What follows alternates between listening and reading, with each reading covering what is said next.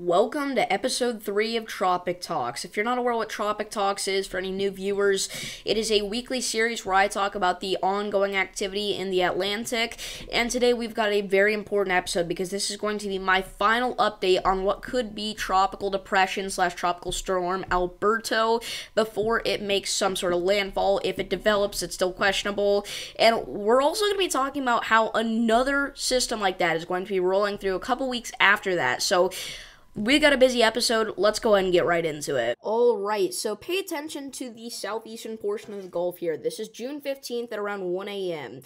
We can see some sort of thunderstorm development off of the southwest tip of Florida there, and if we go and take this a little further, right, let's go into 7 a.m. on June 15th, we can see some sort of circular motion trying to develop there, and as we go into 1 p.m. on June 15th, we can actually see we do have a low-pressure system there, about 1,004 millibars, that's going to continue to head off to the north, 1,003, 1,004, just keeps going, dumping some heavy rain across portions, hugging the Gulf of Mexico here, and eventually, now the GFS is showing that this thing tries to actually make landfall across portions of the central Gulf, alright? Areas like the Florida Panhandle, southern Alabama, southern Mississippi. Now, you gotta understand, every single run of the GFS, the details on this thing are changing because we are still forecasting over 150 hours out, so it is impossible to know exactly what's gonna happen right now. But anyway, we get rid of that, and we can actually see something trying to happen out here, kind of off to the east of the United States, right? We can kind of see it try to develop.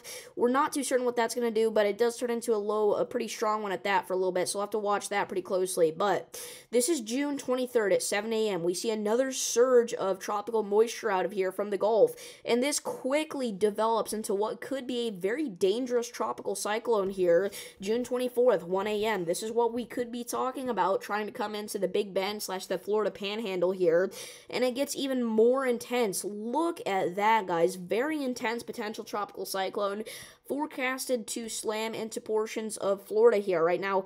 Once again, we are forecasting at this point over 350 hours out. You should not be taking any of this seriously. You should not be planning evacuations or anything, because we don't even know if this is going to, be a single raindrop, let alone where it's going to make landfall, if it's going to make landfall, if it's going to turn into anything. We have no idea, but right now, the GFS model, as well as a couple of the other models, are painting some sort of scenario here where we do have some sort of tropical system slam into portions of the Florida Big Bend area and the Panhandle. Currently, it's looking like this could be a decently, low pressure system here, potentially, again, a tropical depression, tropical storm. We don't know, all right? Let's be honest here. We really don't know what's going to happen because, again, we are forecasting about 350 hours out for that, and that is never accurate, but just something interesting to note. Now, this is something we have not looked at before on this series, all right? These are the height anomalies, so what we're going to be looking for here, basically, to put it into layman's terms, is a big blue blob to pop up here in the Gulf of Mexico. That can indicate some sort of, storm activity and potentially tropical storm activity. Now, we can see here around June 15th, 1 p.m., we got some surge of that blue down there. Again, this is our first system, all right? Now, we do have that little blue blob out there, kind of chilling southeast of the Texas coastline there, all right? This is June 16th, and eventually it's looking like it does kind of slam into parts of western Louisiana here, southwest Louisiana, but again, we are forecasting 180 hours out for this, so take this with a grain of salt, and even now, it's not looking nearly as impressive as it did last week on Tropic Talks, so again, take that with a grain of salt. We can kind of see what, again, could be another system out here east of the United States, out into the Atlantic pretty decently. We can kind of see something like that develop out here with our height anomalies, and then eventually we get out to June 20th, and we see another surge of that blue kind of try to come out from the Gulf of Mexico there, and this is, again, what could be a potential tropical system. I'd also like to note we are going to have a massive severe weather potential across parts of the Ohio Valley and the Great Lakes if this really comes to fruition here, but anyway, again, we have a potential, I want to keep reiterating, this is a potential tropical cyclone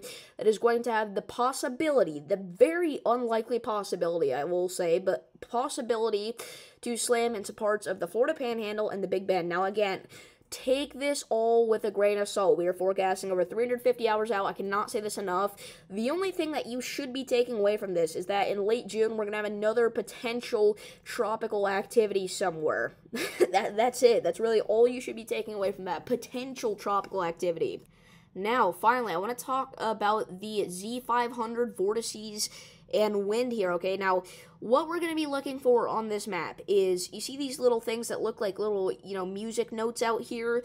We're looking for a lot of those inside of one of these circles with the reds and the yellows, and they want to be really curved, all right? Something like this, all right? This is not a tropical system. This is something else, but anyway, our Gulf of Mexico first system, all right, again, the first potential system, all right, around June 16th, 7 p.m., we can see some sort of signal here that this model is picking up on, the GFS is picking up on here, off the west coast of Florida here. All right, we can see a few of those isobars there kind of starting to rotate, but it's nothing crazy, honestly, but it is enough to, again, it's enough to the point where we may have some sort of potential tropical cyclone try to develop, again, potentially. Now, we go ahead and get into our second system here. All right, this is the one that, again, is over 350 hours out. Take this all with a grain of salt. But we see a very strong signal being picked up here, all right? We've got some very intense motion there with this storm, obviously. And, again, it is just expected to slam right into the Florida Panhandle there, which, I mean, that could be a very real problem if something like this, again, does end up happening. But, again, take this all with a grain of salt. We are forecasting so far out. Now, with all that being said, we are going to end off this episode of Tropic Talks here. So I'm trying to bring my little face cam camera up so that you guys can see me. We're going to end off things here. If you guys did enjoy, please be sure to like and subscribe. Remember, if we get even a tropical depression landfall, I'm going to be live all day on this channel covering it.